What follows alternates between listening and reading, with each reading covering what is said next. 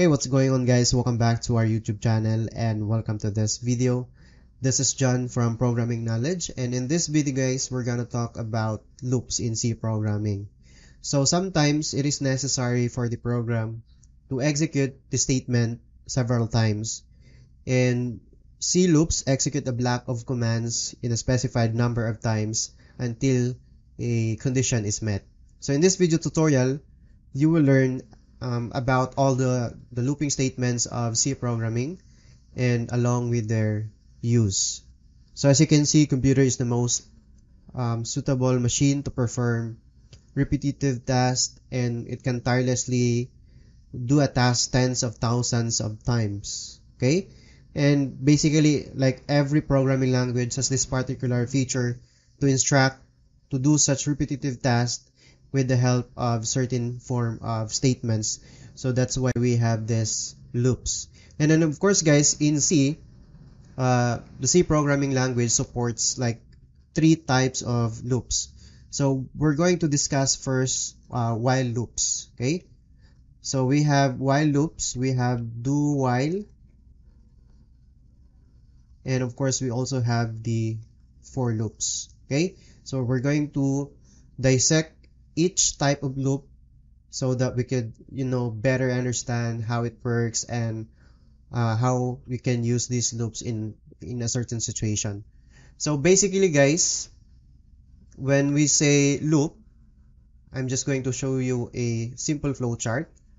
So we have here a simple flow chart that describes the nature of loop or loops in general. So we have like start, and then we can declare a counter or a variable counter, and then our program will try to evaluate the condition, and then if the condition is returns true, it could execute statements and then increment the counter, and then again evaluate the condition. If the, like for example, the increment counter is equal or greater than something, and then execute statements, increment counter, and then evaluate condition, and lastly if the condition is met, then it will stop the execution of that particular loop.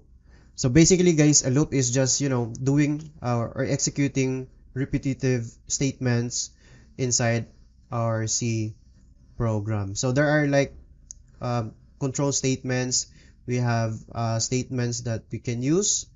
So we have break, we can have like continue, and then of course we have the go to statement that we have discussed previously in our video tutorial series. Okay, so as I've said, we will discuss first the while loops in C programming. Okay, so C while loops statement allows to repeatedly run the same block of code until a condition is met.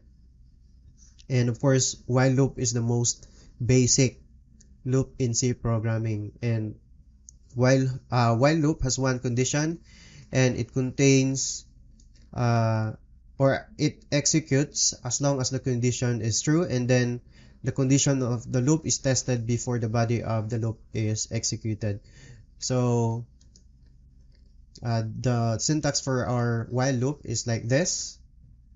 So we have the keyword while, and then a condition, so like a test expression, and then if this condition is like true, then it will try to execute the statements inside this particular while loop.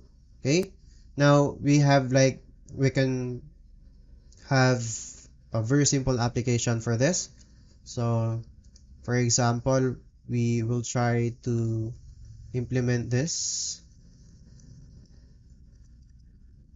Okay, so we can declare like a variable, so int n equals 1, and then times equals 5, and then of course we can declare the while loop for our program like this, and then open and close parentheses, and then we can say n is less than or equal to times.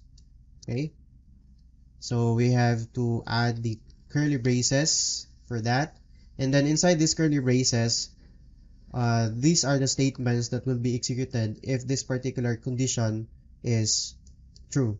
Okay, so it will try to print like C while loops, and then we can add the percent or percent %d, which is the format specifier for our int variable, and then we can display the n.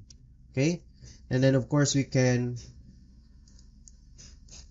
increment the value of n by using the increment that we have discussed before, which is n plus plus. So basically this is just, you know, basically saying n equals n plus 1. Okay, I think we have already discussed that, the n plus plus increment, in our previous videos.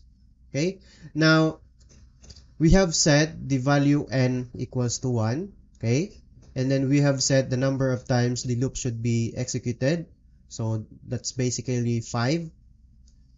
There should be 5 execution, and then we added the while statement and then check the condition. If n is less than or equal to times, then execute these statements right here. So we can try to check this, build and run our application, and try to see the output of our program. And I'm going to, slowly explain to you what happens in this particular program. So you can see the output right here: C while loops 1, C while loops 2, and then 3, 4, and 5.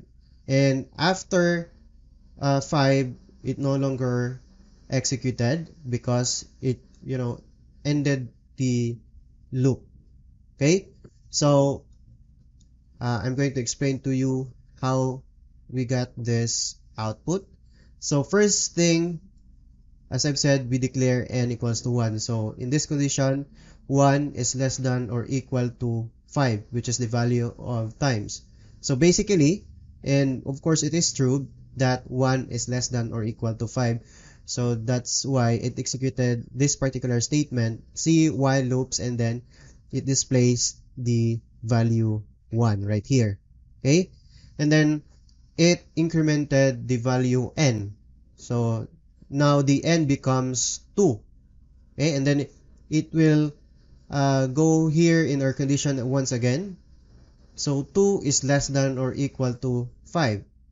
So that's true because obviously 2 is less than or equal to 5. So that's it executes this statement right here, C while loops, and then the value of our n, which is 2. Again, it incremented the n variable, so the n now becomes 3. So after that one, we will go back here in the condition is 3 equals, or I mean less than or equal to 5.